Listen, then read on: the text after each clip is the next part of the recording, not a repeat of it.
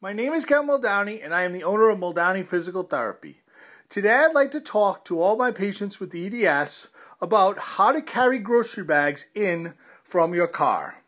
When you carry grocery bags in from your car, what you do not want to do is place all the groceries in one hand. When you place all the groceries in one hand, you will have a tendency to lean your back towards that side. This will cause increased low back pain, neck pain, and shoulder pain.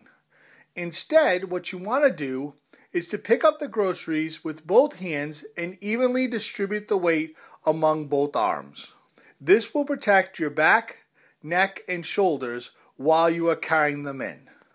If you have a problem with your wrists and hands, then you can loop the straps around your forearm and carry the grocery bags in with bent elbows.